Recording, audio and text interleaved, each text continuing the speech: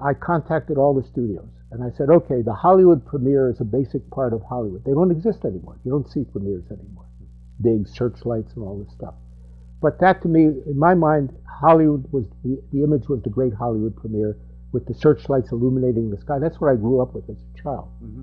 And so I tried to find it. And I contacted the publicity departments of the studios whenever they were having a premiere or something going on, like the Princess Margaret was going to the Universal Studio lots to meet Alfred Hitchcock. So I contacted them and I said hi, and I used the premise of Monte Carlo TV, which I think I've said in an earlier interview.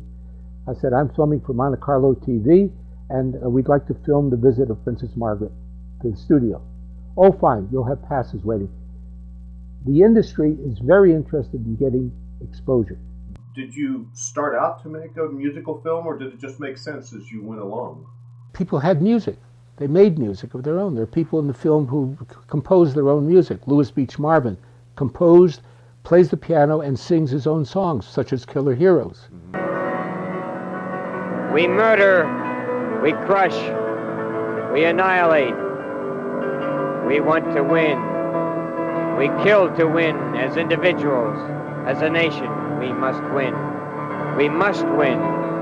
And in winning, we lose our souls. There were songs that I wrote, for example, The Last Wave of the Day. Hoping we can ride the last one all the way. Then we're heading home with the radio on. But we'll be back tomorrow at the crack of dawn. It's the last wave of the day. Now when I say I wrote the lyrics. Mike Curb, the music director, we would sit next to each other on the piano bench, and I would say, okay, I've written these lyrics which kind of have a rhyming feel to them. This is my idea of a melody. And he would say, well, let's try this melody. And we were working back and forth. But all the lyrics that are not credited specifically to other people, such as to Murray Schwimmer or to Louis Beach Marvin, I wrote. Okay? And I wrote them to try to capture the feeling. The golden afternoon, with all the sequences of the surfing and the sailboats, and my own daughter in a swing at the age of 2.5, Diana. Children play gaily and free.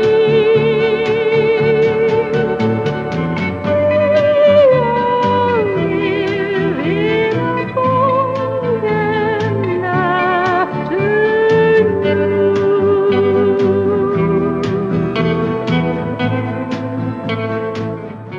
I wrote that song, The Golden Afternoon, and it was performed by my late wife, by my wife Helene, who's since deceased, who was a coloratura soprano, because I wanted to write a song that captured the feeling of the afternoon in Southern California, the beautiful sun-drenched afternoon, children playing, people enjoying themselves, and I tried to capture that in that song.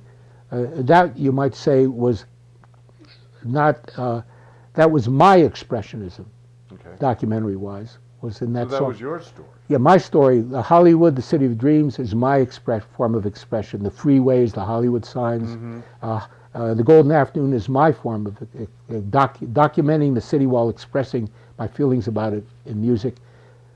In other cases, people doing what they wanted me to film them doing, speaking about what they were doing, and then writing their own music, which they said they'd like to use in their sequence.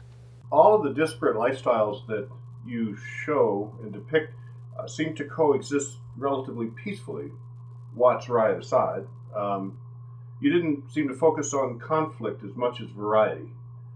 This is not just people in the film business. This is people.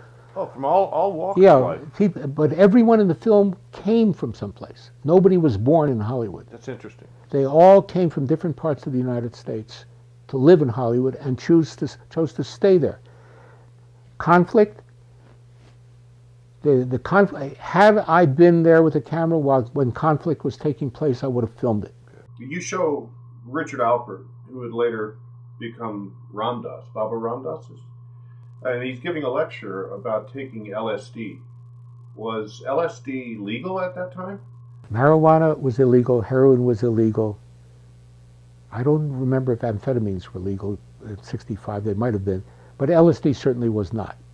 Psilocybin and other things were being used experimentally. Dr. Janiger and other psychologists were experimenting with it, and I knew people who had taken it, the prominent people in the motion picture business. Oh, Cary Grant. Who had taken it to like open up their imagination. The fascinating thing about the whole drug culture is that even though I had not intended to focus on the drug culture, it became difficult to point the camera at somebody and not come upon some aspect of the drug culture. Such as, oh, Bob, we're going to have a party at the home of Mr. and Mrs. White. He's the former chief pharmacist of L.A. Well, I go to this nice home there in Hancock Park, and Mr. White, who answers the door wearing his kepi, his Shriner's cap, right? He said to me, oh, Mr. Cohen, you know, I used to be the chief pharmacist of the city, and I still do favors for friends. I said, what do you mean? He said, well, in case you're ever in pain and you need some large supply of pharmaceuticals, I can get it for you directly from the factory in those big boxes, 144 bottles to a box.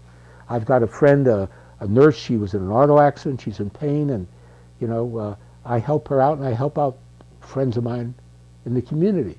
So I said, well, what the man is telling me is that he can get me drugs out of prescription in large quantities, and he used to be the chief pharmacist of the city of L.A., okay? This is not an acid-popping freak. This is the establishment. The drug culture runs from children on the street, teenagers taking drugs, to well-established pillars of the community.